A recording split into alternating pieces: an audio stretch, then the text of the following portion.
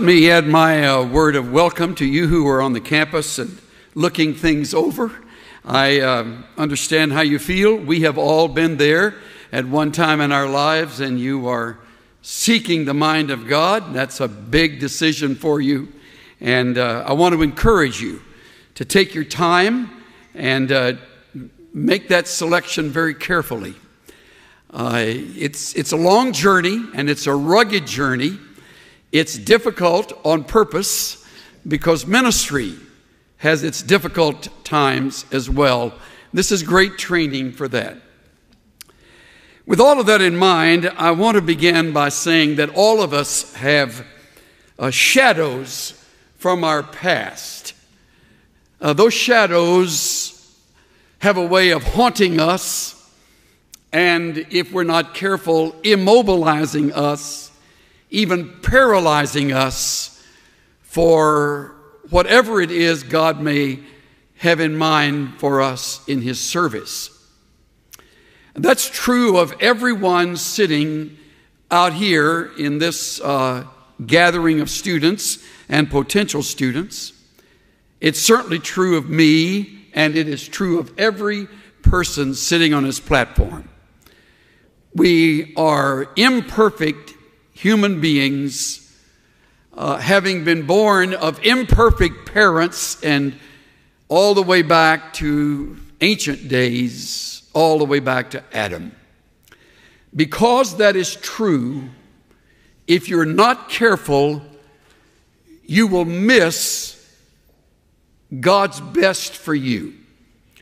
So that's sort of the theme of what I have in mind. And with that in mind, I want to mention on the front end 3 of the very common perils that accompany us in life.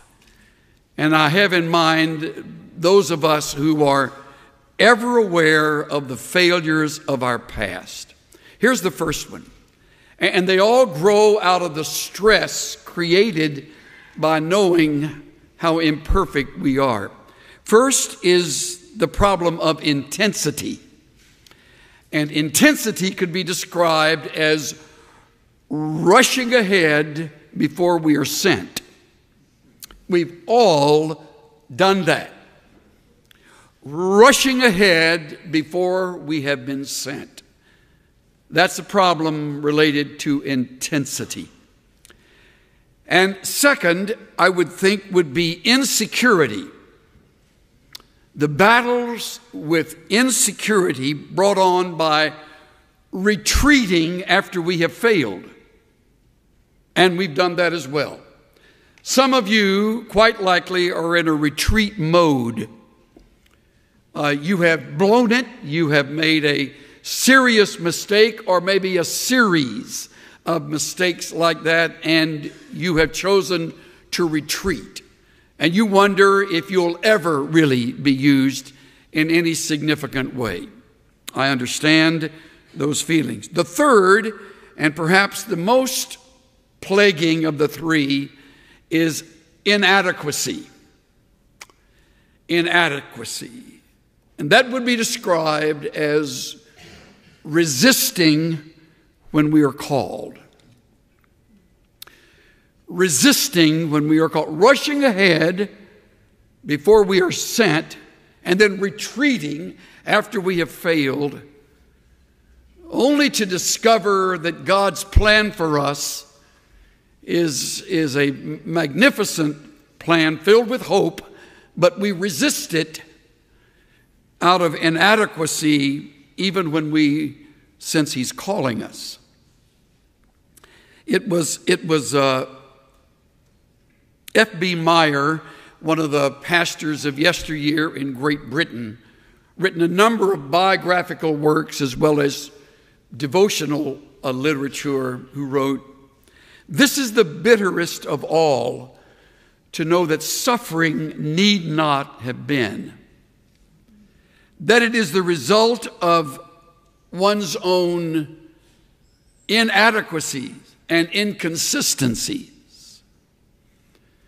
that it is the harvest of one's own sowing, that the vulture which feeds on the vitals is a nestling of one's own rearing. Aren't those great words? And then adds, ah me, this is pain. This is pain. Quite likely in a gathering of this size, there are some of you who can identify with that statement. And as a result, you will have little difficulty understanding the struggle Moses had when he stood before the burning bush. So I'd invite your attention to this section of Scripture in the Old Testament. Rather than going right to the day of that call, I'd like to look at the days that preceded it.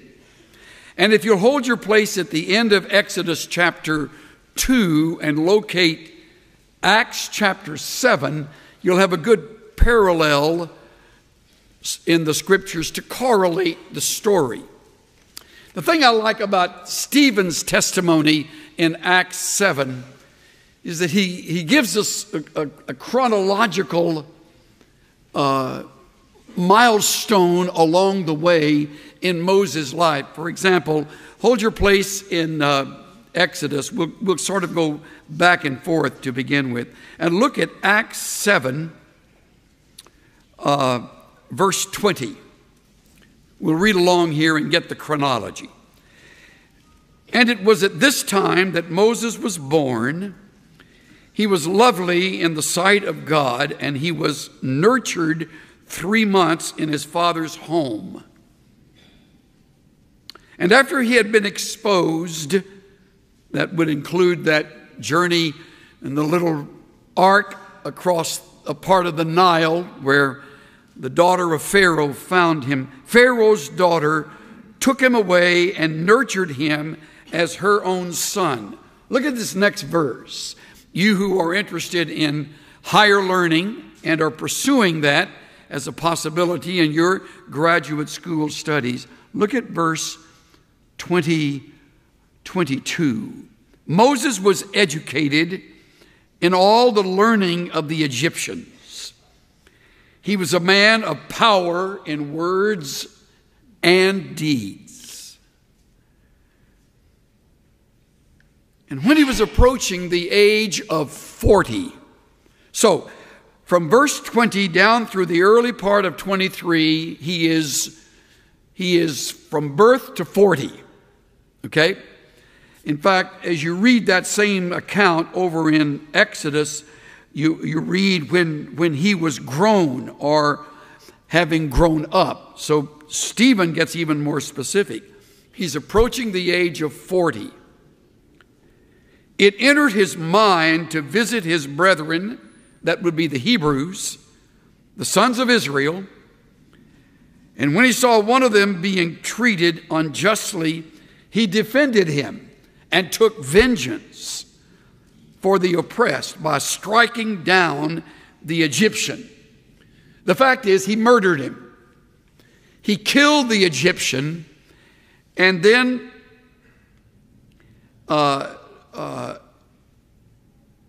he thought that that would be understood by the fellow Hebrews. In fact, it says so here. When he saw one of them being mistreated, he struck him down, and he supposed his brethren understood that God was granting them deliverance through him, but they did not understand. Interesting thought here that you may not have pondered before.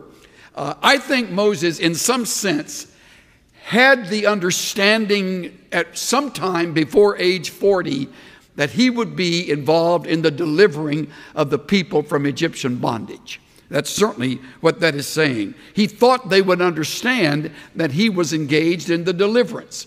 And of course they didn't understand.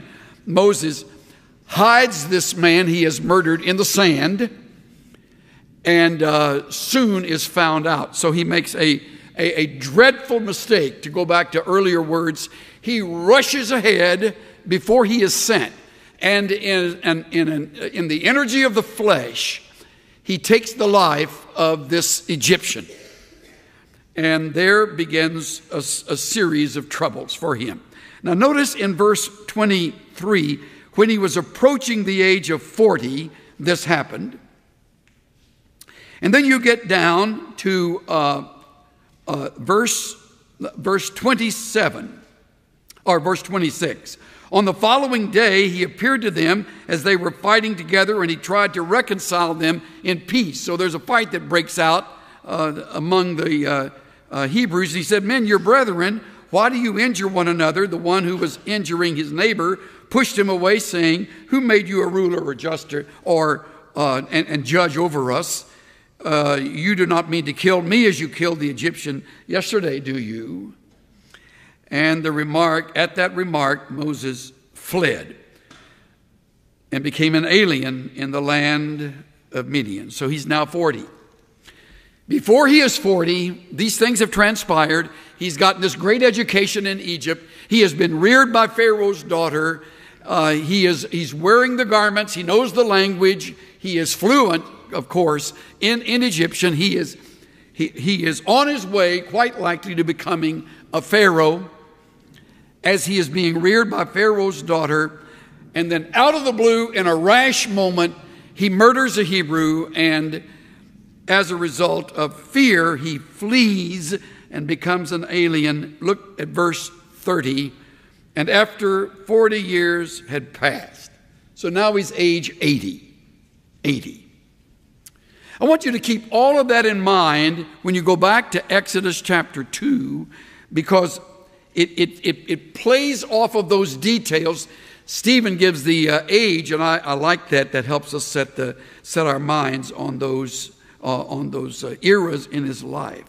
So we go back to a similar scene, verse 14. This is when it originally occurred. Who made you a prince or judge over us? Are you intended to kill me as you killed the Egyptian? Moses was afraid.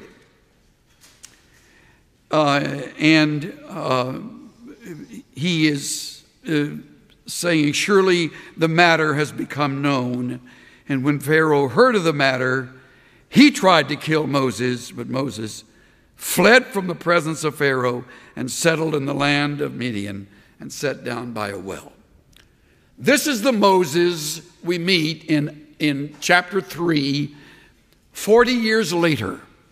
So he comes to the Midian desert. He meets up with Jethro, becomes his son-in-law, marries Jethro's daughter, and then he keeps his father-in-law's sheep in the desert for 40 years.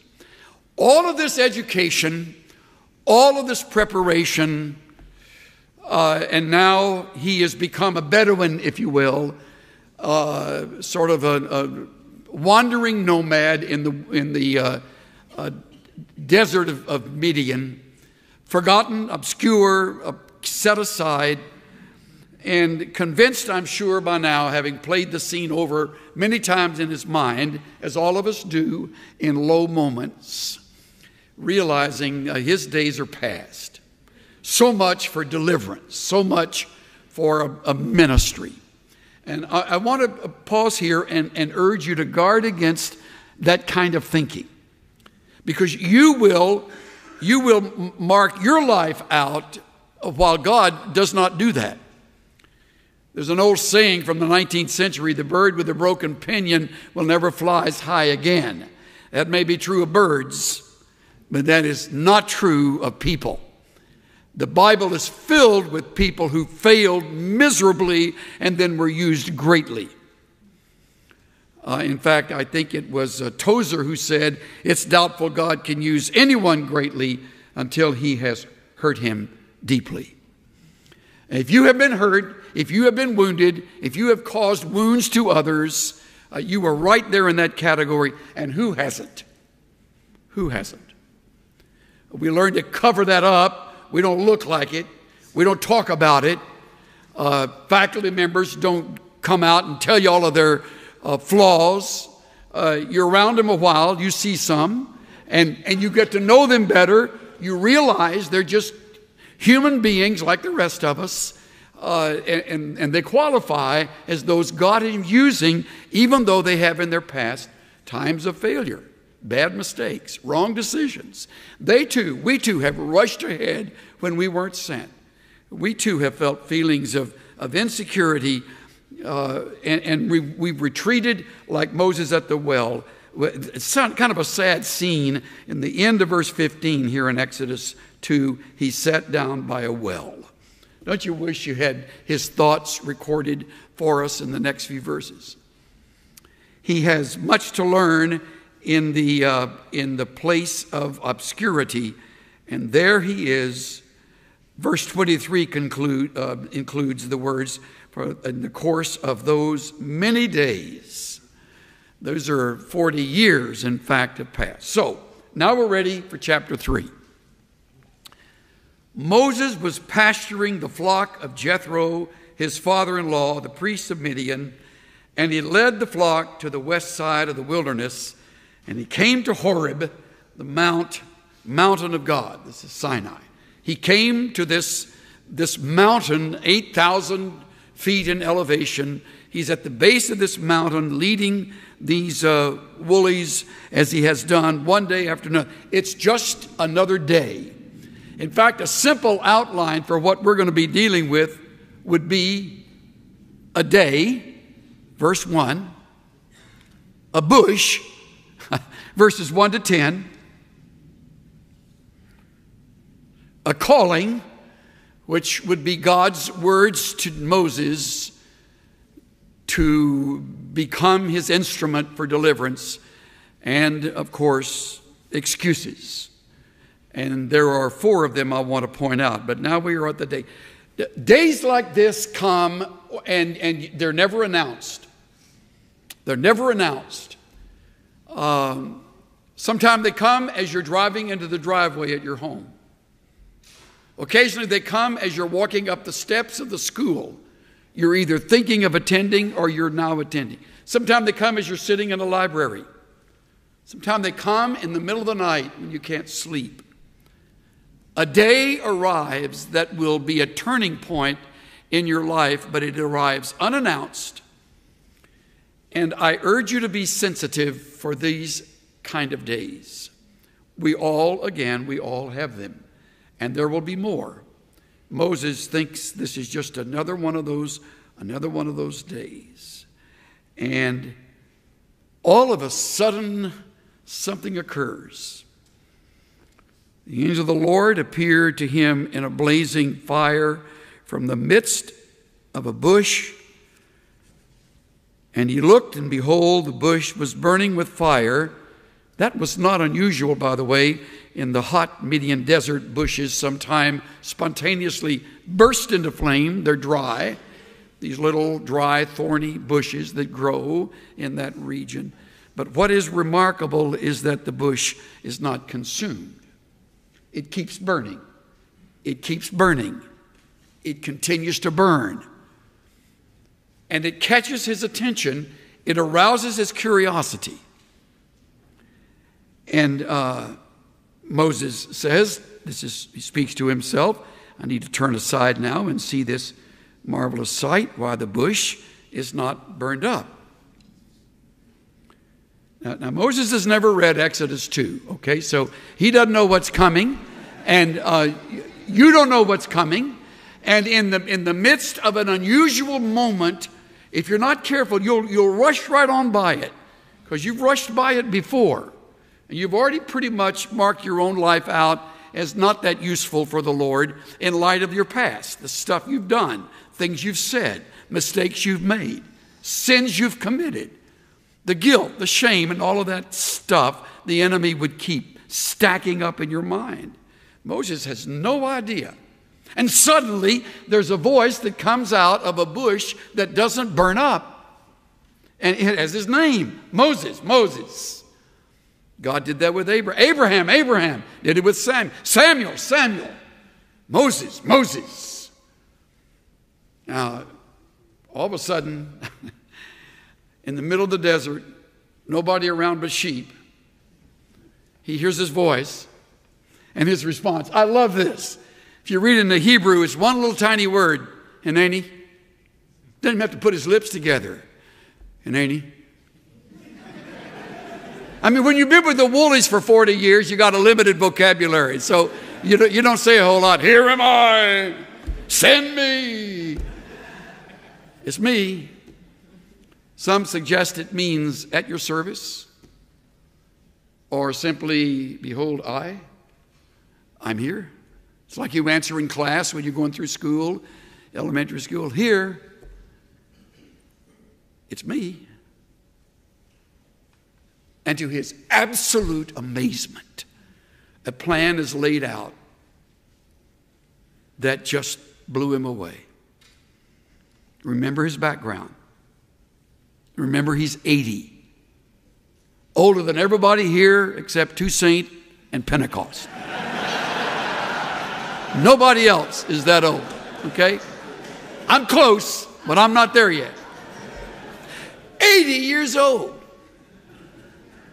In this culture, over the hill, retire, get out of the way. There's no place for that in God's plan. And get that out of your mind. Some of your most effective years will be beyond the age of 70, beyond the age of 80. Should God's grace give you length of days. I mean, Moses is just now beginning to live. He's blown it up till now. And ain't he? When the Lord saw that he turned aside to look, don't you love that? When the Lord saw that he took notice, that he gave him his attention, God called to him from the midst of the bush and said, Moses, Moses, here I am. Then he said, do not come near here. Remove your sandals from your feet. The place on which you're standing is holy ground. Without a word, Moses reaches down and unties the thongs of his sandals and steps barefoot onto the sand as he hears, I am the God of your father, the God of Abraham, Isaac, Jacob. Then Moses hid his face. He was afraid to look at God. Another reason he hid his face is that he had been so faithless before he was 40, and he remembered. He didn't know what to expect. This God has come back. Perhaps they weren't on much speaking terms. We know nothing of Moses from age 40 to 80, except that he kept the flock. Marries and has a couple of kids. Life sort of runs its course. And now the Lord says, I have surely seen the affliction of my people who are in Egypt and have given heed to their cry because of their taskmasters. I'm aware of their sufferings. I don't know how much Moses knew about it. There's no internet back then. There's no newspaper in the Median desert. I don't know how much the word had traveled. He was certainly in a safe place away from the authority of the Pharaoh, so news of Egypt may not have come to him. Maybe all of this is brand new news. The next line blows him away. So, I've come down to deliver them. Remember that. Moses is never commanded to deliver the people. That's God's job. Moses will be the instrument of deliverance. He will be the human voice of deliverance. He has no power. He won't act on his own. It all must come from the living God. Remember that, you who are students. And all involved in a culture that's all about you, all about us. In God's work, it isn't. He does the delivering. I've come down to deliver them from the power of the Egyptians, to bring them up from the land to a good, to bring them up from that land to a good and spacious land, a land flowing with milk and honey, to the place of the Canaanite and the Hittite, the Amorite and the Perizzite and the Hivite, Jebusite and the termites. All of them, all those people are out there. Now behold, the cry of the sons of Israel has come to me. Furthermore, I've seen the oppression with which the Egyptians are oppressing them. Okay, so far, history lesson. So far, that's what's happening. So far, that's current events. But now, he says, therefore come now, I will send you to Pharaoh. Just like you would do, or I would do, certainly at this age in my life, and at this stage where I have done little more than rehearse my failures, that would shock me. I'll send you to Pharaoh that you may bring my people, the sons of Israel, out of Egypt. With this, resistance begins. We resist when we are called because we struggle with such feelings of inadequacy. The very first time I walked into Chafer Chapel, the summer of 1959, even though it was empty, no students were here. There were no summer classes back then. I walked in and instantly felt intimidated. I didn't come from a background of academia. I didn't have all the stuff that regular students had that were coming in. I was hoping to be accepted on probation. And I was so grateful for that. But I remember walking in this chapel. I remember the first time we were in this chapel and we sang. In fact, I think we sang, "All Hail the Power of Jesus' Name," which is our school song. And I remember sitting here as a first-year student with tears. There's kind of a mixture of intimidation and awesome respect and fear. Fear. I thought, how on earth did all of this happen to somebody like me? How on earth could I have been accepted to be a part of this student body?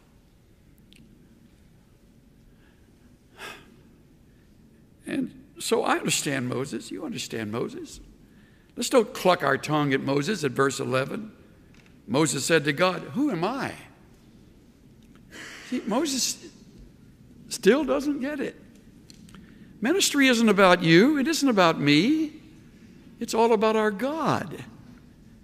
So one of your major tasks as a minister of the gospel is to introduce the people God brings with you and before you and around you. Introduce them to God.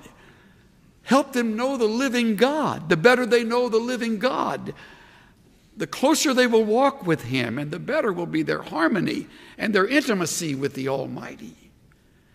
But Moses' first response, who am I? Remember me?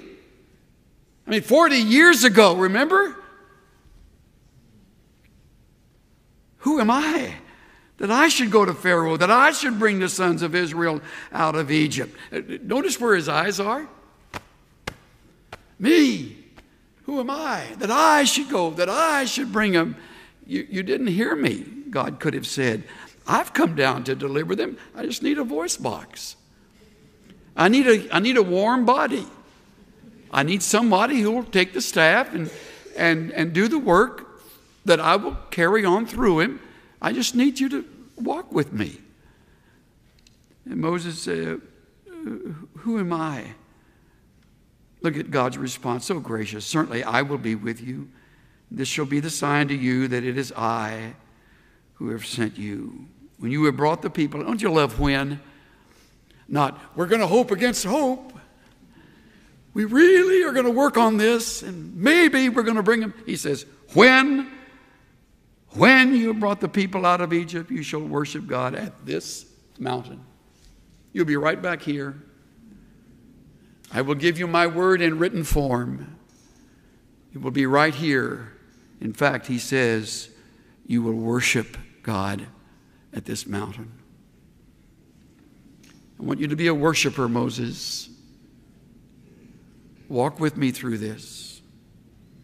Well, then Moses starts his excuses. And I've listed 4 of them.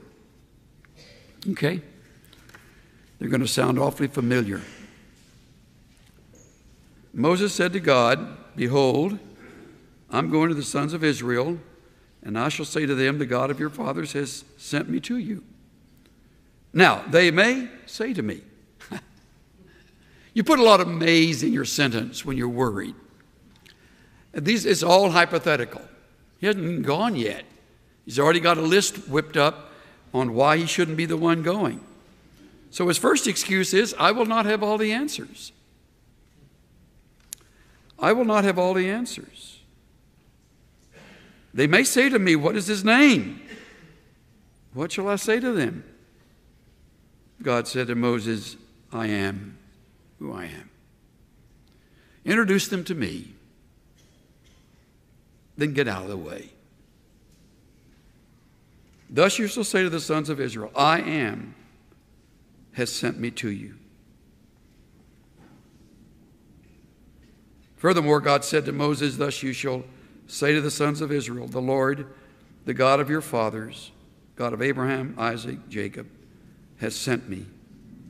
And this is my name forever. This is my memorial name to all generations. Go in my name. You may not have all the answers, but you'll have all of me. And you can count on that, men and women. There'll be so many times in ministry you will not have the answers. You will face situations that were not covered during your studies at this school. You will not find help in some book. You'll be hard-pressed to find verses that you can use to claim. You'll be at the mercy of your God, and He will come through. It's wonderful when He does. Moses has yet to learn that. So as soon as God finishes saying, you'll have all of me, Moses is ready with a second excuse. Chapter 4. Look at this. Moses answered and said, what if? There's a lot of what ifs in our sentences when we're worried. Now, what if they will not believe me? Or listen to what I say? For they may say, the Lord has not appeared to you. This excuse runs like this. I may not have all their respect. I'm going to stand before these people and I'm going to tell them the Lord's delivering, and they might say, who are you? Aren't you the one that killed that Egyptian? Aren't you the one Pharaoh ran out of town? If there are any who remember that. And so the Lord very graciously reveals to him that he will have all of his power. And the Lord shows him that by asking, what is in your hand? He says, a staff. Throw it on the ground. Threw it on the ground, became a serpent. Moses fled from it. He said, stretch out your hand and grasp it by its tail. He stretched out his hand, caught it, became a staff. All of this happens right in front of his eyes, right there with his own hands in touch. Verse 5, that they may believe that the Lord, the God of their fathers, the God of Abraham, the God of Isaac, the God of Jacob, has appeared to you. And he gives them another sign. Moses has a third excuse, verse 10. Oh, this is so familiar. Moses said to the Lord, please, Lord, I've never been eloquent, neither recently nor in time past. You know what? That's not true. Stephen said he was mighty in word and deed. Moses has forgotten. Or maybe by now he has cultivated his fear has given him an impediment of speech. You know, like the king's speech. And he says, I'm not eloquent. I wish you would please remove from your mind any thought of needing to be eloquent. Those who have ministered to me most effectively in my life have not been eloquent preachers. They've been faithful ministers of the word. They have been spokesmen for God who did their homework and presented the message of God in light of the needs in my life and others around me. But Moses has this thing on eloquence. Not before nor now. He says, I am slow of speech and I'm slow of tongue. You get that way. He's, I've lost a step. I've stacked up 40 years in the past in the desert. I'm not able to stand and speak as you need someone to speak. I'm not your man. Now, sometime you aren't a good preacher. Sometime your gift is not preaching. And if it isn't, don't force it. Do us all a favor. If that isn't your gift, there are a lot of other areas of ministry away from and apart from the pulpit. So it's okay. When I was here, one of my profs in preaching said he had a young man just before our class that was convinced he was a preacher, and he wasn't. And second year worked with him, and he couldn't preach. Third year was almost worse. And he said, no, my mom sent me here, and she's convinced I ought to be a preacher, and I'm on my way, I'm going to be a preacher. He says, no, you say you don't have the gift. You just don't. By the fourth year, he's still convinced. And finally, the prof worked up the courage to say, you may think you have the gift of preaching. Nobody around here has the gift of listening to you. Okay? So if you don't have a gift that is a part of a pulpit ministry and all that, don't force it. But Moses did. Moses was able to do it. He's just trying to talk God out of it, which is an impossibility. In fact, he says, I do not have all the ability. That's his excuse. And the Lord's answer is, you'll have all that's needed. In fact, look at verse 11. In case you have someone born into your home with congenital defects or difficulties of a physical or emotional nature, look at what this says. The Lord said, who has made man's mouth? Or who makes him dumb or deaf or seeing or blind? Is it not I, the Lord? We have a autistic grandson. It was a great day in my daughter's life when she found Exodus chapter 4, verse 11. And while we have a lot of mystery, in fact, right now they are at a doctor's office hoping to get some insight in how to help our little 13-year-old Jonathan with his struggle with autism, which, by the way, is a growing issue in our day. But it helps to remember that this was not an accident. She's no longer blaming herself for something, or we for something. This is all part of God's plan. I make man's mouth, meaning Moses. Look at verse 12. Now go. Even I will be with you. I'll be with your mouth. I will teach you what you are to say. Isn't that great? You prepare your life for what God has for you, and the Lord will be with your mouth. And so finally he finishes with, please, Lord, now send the message by whomever you wish. In fact, I think that's not a great translation. I checked that, and I noticed that various ones render it in various ways. The RSV says, send, I pray, some other person. The Living Bible says, Lord, please send someone else. The Berkeley version says, oh, Lord, please send anyone else. I think that might be the idea. Just send anybody. You know what the Lord said? You're my choice, but I'm going to use Aaron. Oh, no. Aaron became an albatross in his life. If only he had said, use my mouth, use my lips, take me, I'm yours. And with the staff in his hand and the power of God, verse 17, as his assistants, verse 18, Moses departed, returned to Jethro and said, let me go, that I may return to my brothers who are in Egypt. And he said, go in peace.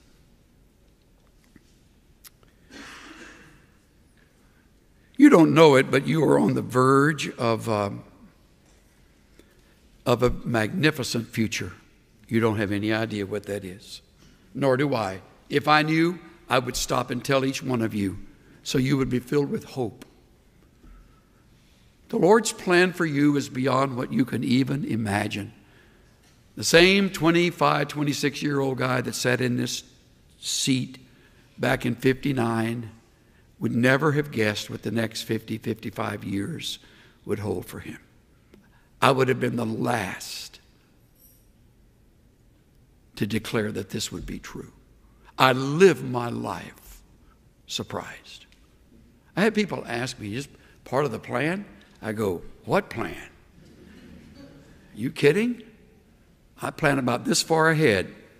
Lunch is in about 30 minutes. I sometime look at the church God has raised up out there in little old Frisco. It's where we used to go hunt dove when I was here as a student. A dump. I don't tell them it's a dump, but back then it was like a dump. And look at what it is today. And look at that church. Look at this ministry. Look at this stuff going out on the air. I mean, God's plan is magnificent. Dale Galloway had a great little book called Dream a New Dream. Tells a true story of a couple that owned a little mom and pop store in this small town. Well, for some reason, the population grew. The city annexed the town. And before long, there was urban renewal. And nobody offered to buy their little parcel of land. But to their left, there was this magnificent, huge discount store that was built. Huge store, almost a block around it. To the right was a huge grocery store and hardware store combined. All of them selling for prices less than their little mom and pop store. And here they sat, wondering what in the world they should do. The dad had a great idea. He got busy and painted a sign, put 3 words on it, stuck it on the front of their store. Main entrance here.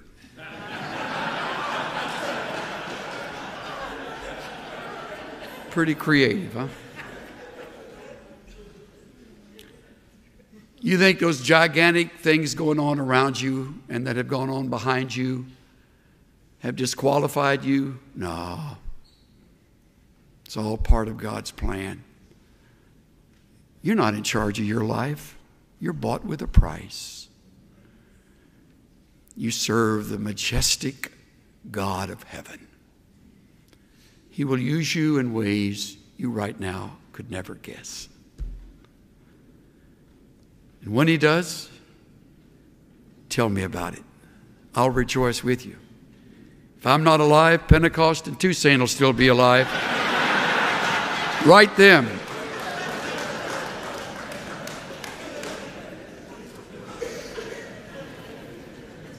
Father, thank you for your faithfulness in spite of our lack of it. Thank you for your grace, for chasing us down when we weren't wanting you or seeking you, for loving us when we were terribly unloving and unlovely, for using us when we were so without worth in ourselves. Thank you for your favor, your surprises, for taking us from the pit and putting us on a rock and establishing our going, putting a song in our mouth, even praise to our God. How we love you, Father, the God of Abraham, Joseph, Jacob, Isaac, Moses, and all of those great lives on whose shoulders we stand. How we love you. In the majestic name of Jesus, we reaffirm our commitment to you today. Everybody.